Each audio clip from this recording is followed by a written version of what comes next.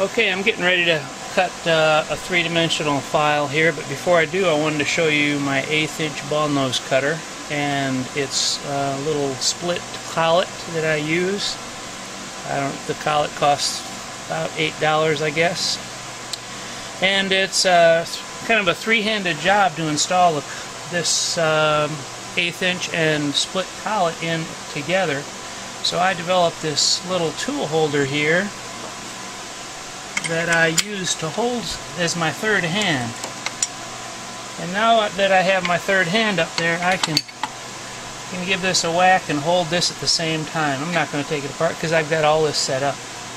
But I can loosen and tighten, and it helps install these 1/8 inch cutters.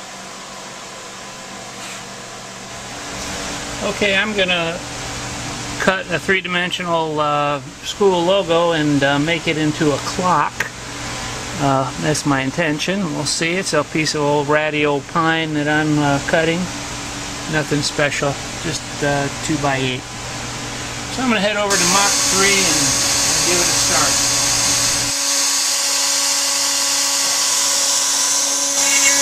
That's going to be the clock center where the stem of the clock comes out.